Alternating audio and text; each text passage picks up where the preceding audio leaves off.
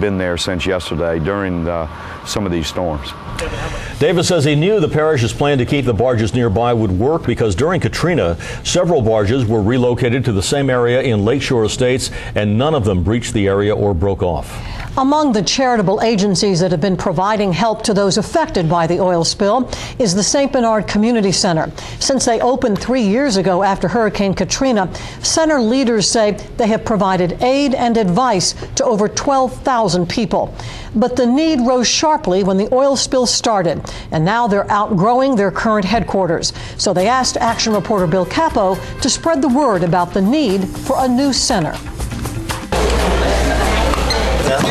Mondays are busy days at the St. Bernard Community Center in Araby. In all, about 1,000 families a month come here for a range of services, from clothing to counseling, hot meals to laundry services, and a popular food pantry that helps those living on tight budgets like Urban Carr.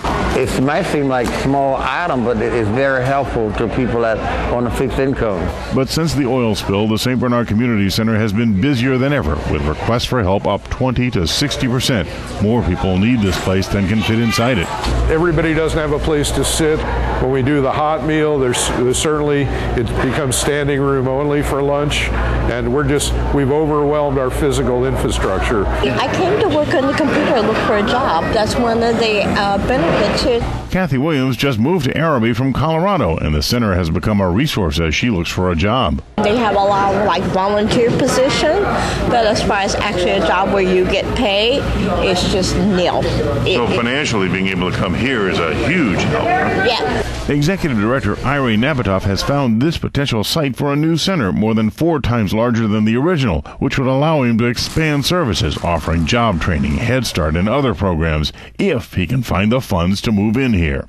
This should be a $5 million turnkey project, but because we're so grassroots and the way we know how to operate best, $500,000 will get our foot in the door in the campus. A client told me the St. Bernard Community Center helped rebuild lives, rebuild families, helped rebuild homes, and brought hope and smiles back to people in St. Bernard. But the center's director knows they're going to have to move at some point. They can't stay in their current location, and if they don't find a new one, he says, the future looks bleak. As it goes now, especially because we have so outgrown the space that we operate in, if we don't make this move, I can't guarantee there'll be a center here a year from now. I'll let you know what happens. I'm Bill Capo, Eyewitness News, Action Reporter. You can reach the St. Bernard Community Center by calling 281-2512 or visit our website at WWL-TV.com and click on Links on 4. Well, we're finding